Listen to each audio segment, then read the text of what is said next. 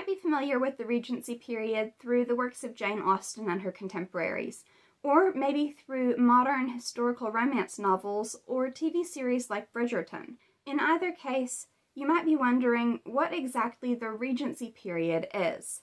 Some people aren't even sure exactly what period these works take place in.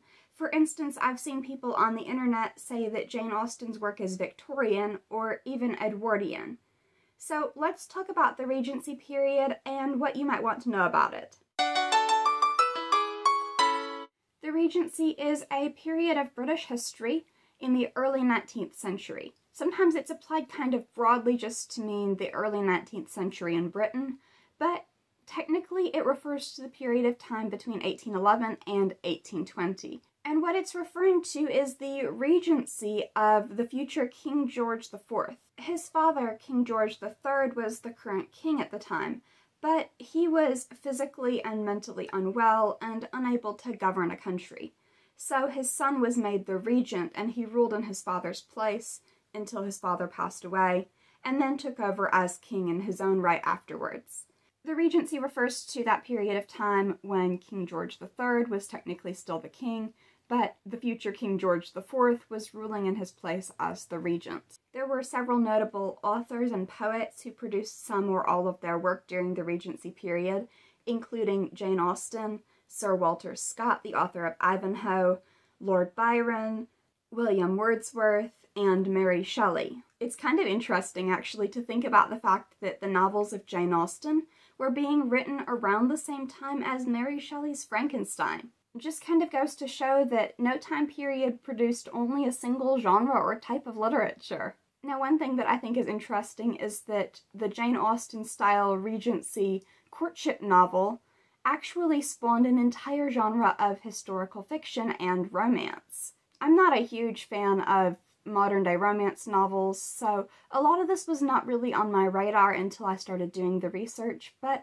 apparently the Netflix Bridgerton series is just one example of a huge subgenre of historical fiction and romance, which actually began in the early 20th century with a woman named Georgette Heyer.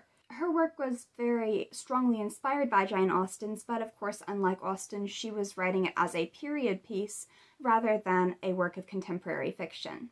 And over time, the genre has evolved, often, as I understand it, with less emphasis on historical accuracy and more focus on the romance aspect of it, being basically a romance novel with the Regency period as its backdrop. The Regency is well known for its distinctive fashion, particularly the women's dresses, and for its complicated social structure and being a society in which propriety and manners were really, really important.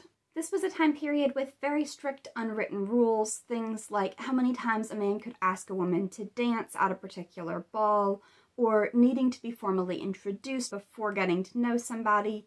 There were strict rules as to how people were to be addressed, so for instance, if a family had multiple daughters, the eldest one would be Miss Bennet or Miss Dashwood or whatever, and the younger ones would be Miss Elizabeth Bennet, Miss Mary Bennet, and so on. And it was a time period in which women, particularly upper-class women, were very strongly expected to be wives and mothers and to make their life's work taking care of their husband's household, which is something that's seen in Jane Austen's work where, for instance, the character Jane Fairfax from Emma, because she hasn't yet found a husband and can't reveal her secret engagement to Frank Churchill, her only option pretty much is to become a governess.